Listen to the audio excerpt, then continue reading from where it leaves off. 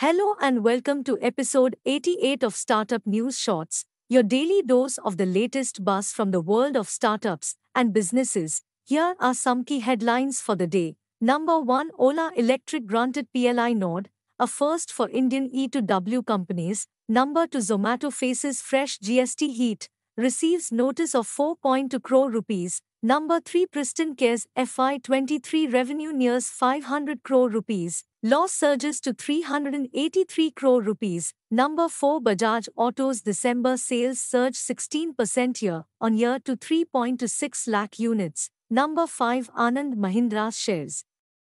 New Year Vision says, seize China's opportunity in 2024. That's all for today's edition. Share your thoughts in the comments below and don't forget to subscribe for more such updates.